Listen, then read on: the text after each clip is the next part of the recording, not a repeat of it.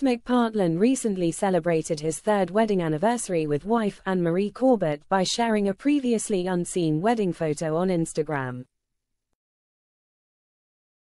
The couple married in 2021 at St. Michael's Church in Heckfield, Hampshire.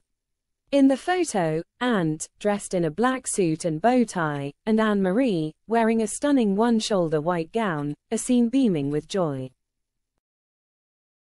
Ant captioned the photo with 3 years ago today, and a red heart emoji. Ant and Anne-Marie's relationship began in 2018, shortly after his split from his previous wife, Lisa Armstrong, whom he had been married to for 11 years. Ant proposed to Anne-Marie during the festive season 2 years later, describing it as a romantic moment filled with flowers and afternoon tea by the Christmas tree.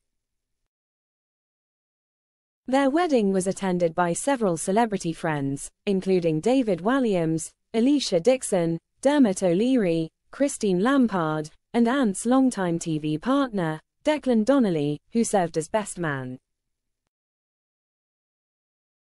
Earlier this year, the couple welcomed their first child together, a baby boy named Wilder Patrick McPartlin.